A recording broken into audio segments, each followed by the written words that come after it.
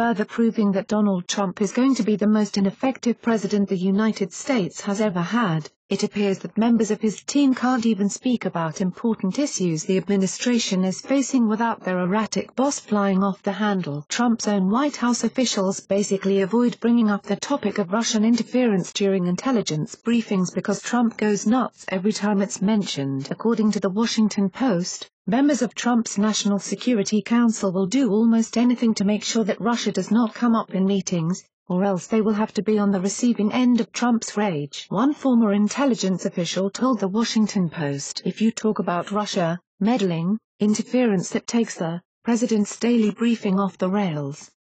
Because Trump's behavior is so unstable and inappropriate, his team has to waste time finding creative ways to slip Russia-related intelligence subjects into the briefings, disguising them as little bullet points and keeping them out of any oral presentations. This is absolute madness, and it gets even crazier. If Russia is brought up during oral presentations, this is what Trump's CIA analyst has to do to shield Trump's fragile feelings. Trump's main briefer, a veteran CIA analyst, adjusts the order of his presentation and text, aiming to soften the impact.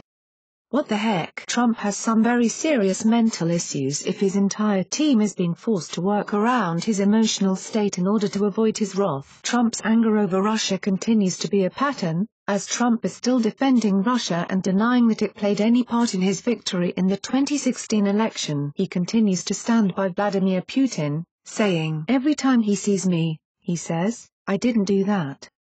And I really believe, that when he tells me that, he means it."